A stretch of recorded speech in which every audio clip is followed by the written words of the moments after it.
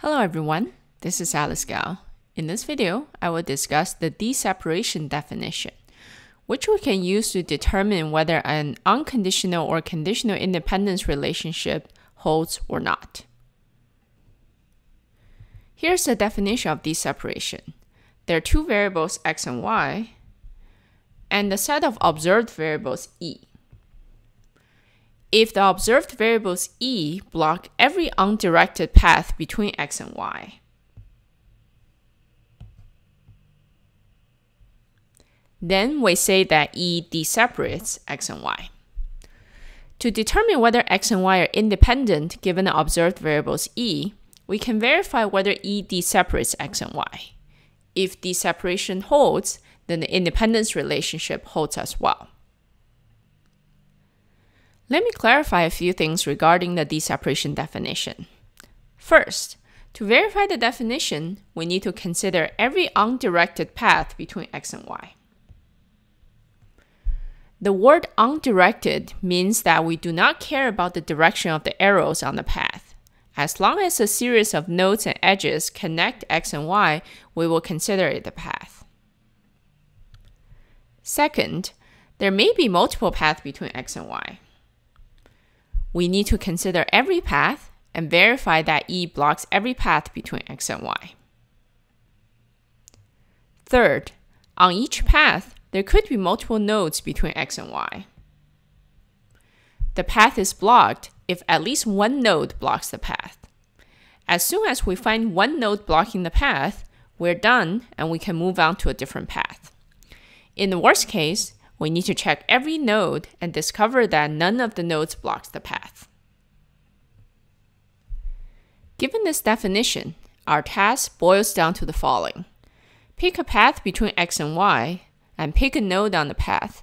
Determine whether the node blocks the path or not. This leads to our next question.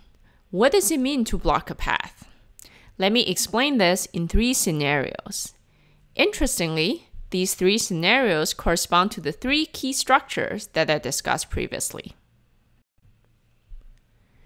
In each of the three scenarios, we will look at one path between x and y and consider one node n on the path. The three scenarios differ by the direction of the two arrows on both sides of n. Scenario number 1. The two arrows around n point in the same direction, forming a chain around n. I drew the arrows pointing to the right, but it's fine if they point to the left as well. In this scenario, if n is observed, then n blocks the path between x and y. This rule is similar to the first key structure, that's a chain.